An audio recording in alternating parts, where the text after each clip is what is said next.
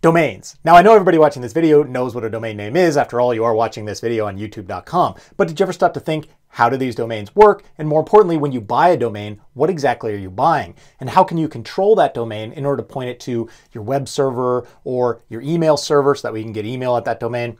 Well, I'm going to show you, but the first thing you need to know is that a domain is really just an address book entry for an IP address. Because at a networking level, computers talk to each other using IP addresses, not domain names. And we can illustrate this if we open up a terminal or command prompt and type ping www.google.com, and you see that we get back an IP address, 74.125.239.176. And if we copy and paste that into our browser, you'll see that, sure enough, we're taken to google.com, and that's because that IP address belongs to one of Google's many external-facing servers at the time we made the request. And so this process of going from a domain name to an IP address is what's known as resolving a domain name. Or to put it another way, the domain name www.google.com resolves to 74.125.239.176. Now, the obvious benefit of using a domain name is it makes it easier for us humans. If we want to, say, do a Google search, we don't have to remember 74.125.2 something. We can just type in google.com. But another advantage is that it abstracts the web server, the physical machine running the web content, from the domain name. And so what this means is that if, say, you want to upgrade your web server, all you have to do is change your DNS records of your domain name and point them from the IP address of your old server to the IP address of your new server, and your users will be none the wiser. They'll keep entering yoursite.com, and the transition will just happen in the background. It asks. Specifically, it asks the DNS resolver that your device, for example, your computer or your cell phone, is using. And you can see on my machine, if I open up a browser and just type in gibberish, you can see that the domain's not found, and you can see that the error page is run by Time Warner because my ISP is Time Warner Cable. But if you want, you can go into your network settings and you can change the DNS resolver that your system is using. For example, Google runs a free DNS server that you can use instead. And if on Windows, you go under your control panels and then network settings, and then click on change adapter settings, and then right click on your internet adapter and click properties. And then within that, you want to scroll down to your TCP IP version 4. And that's because all web requests transfer data over the TCP protocol. And then click on use the following DNS server address and enter 8.8.8.8 and 8.8.4.4. And those are two different IP addresses belonging to Google's DNS resolver. And if we open up a website and type in a bunch of gibberish, you see that we get a different DNS not found page. And that's because now we're using Google servers. And so we get Google's DNS not found page. So your DNS resolver asks the name servers associated with each domain in a fully qualified domain name. And I say each domain because, for example, the domain www.google.com actually has 4 separate domains in it. And that's because each DNS entry actually ends with a period, and that's what we call the root level domain. And so, assuming that nothing is cached, and I'll talk a little bit more about DNS caching at the end of the video, when your DNS resolver is resolving the domain www.google.com, it starts out by asking the root level name servers for the IP address of the name servers associated with the .com domain. And then it asks the name servers associated with the .com domain for the IP address of the name servers belonging to the Google domain. And it's at this point in the process, if you own a domain, when you buy a domain, you're buying the right to control the response that is given by the .com name servers. And in this case, because it's Google and Google owns the domain, we're given the response of Google's name servers. We then ask Google's name servers for the IP address associated with the www subdomain. And that's when we got back our 74.125.239.176 that you saw in our ping at the beginning of the video. Well, the good news is you don't have to. When you register a domain name with a registrar, for example, GoDaddy, they'll have a name server that they'll point your domain name to by default.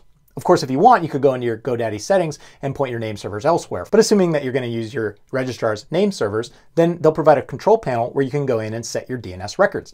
And if you look at this Wikipedia entry for DNS records, you can see that there's actually a ton of different types of records. But for your purposes, generally, you're only going to need to worry about 3. Those are the A record, the CNAME record, and the MX record. So let's go ahead and check out the DNS control panel that GoDaddy provides, assuming that you're using the default name servers. So go ahead and log into your account, sign in, and then launch the domains manager. And you see I have one domain registered in my account, benbeerstrom.com. And so if we open up a URL bar and put in benbeerstrom.com, you see I just have a basic portfolio page here. So let's go back to GoDaddy and we'll manage the DNS records for benbeerstrom.com. So you go ahead and click on it, And then inside you'll see one of the options that you can set is the name servers. And right now it's using GoDaddy's default name servers, the ns75.domaincontrol.com. Those are GoDaddy's default name servers that they go ahead and point your domain to when you register it. But if you wanted to, you could add custom name servers here and point it to, like I said before, Amazon Route 53. So if we go back to the control panel and we click on the DNS zone file tab, this is where you can manage your DNS records. And you can see that I have an A record pointing to the IP address 162.243.130.117. An A record is designed to provide an IP address to a DNS resolver who comes along looking for a website. And you can see I have the host set to the @ parameter, which means it's specifying just benbeersham.com. No other subdomains will be forwarded to it, just the root domain. And you can see that if we open up a URL bar and paste in that IP address, that we get the same website. Now let's scroll down here to my CNAME record. And you can see here that I have it pointing to benbeersham.com. And then the host is another special symbol, the asterisk, which is a catch-all. So it means that any subdomain will point to benbeersham.com. And you saw above in the A record, we defined that benbeersham.com as pointing to the IP address beginning in 162.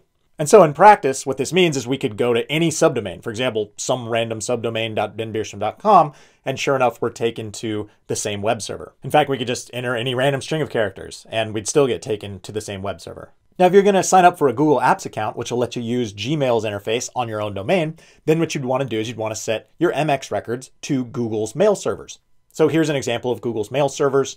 You can see that there's 5 different ones. In case one goes down, it'll make sure that your mail continues to go through. So we'll select to add new MX record. And again, we'll put the host to @ which means it points directly to the address that we're entering, which is aspmx.l.google.com.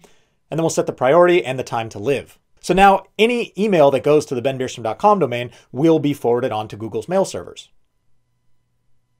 So obviously it would be horribly inefficient if your DNS resolver had to go out and check with each one of those records every single time you hit a website. And if you look at a modern website, there's sometimes tens to even hundreds of different HTTP requests that take place to load every single page. Every image is a separate HTTP request that needs to be resolved to the domain belonging to the image. So in order to make things more efficient, the DNS system uses caching. So if we open up our A record, you can see here at the bottom, there's the TTL, which stands for time to live, which is basically telling a DNS resolver how long it should cache these DNS records for.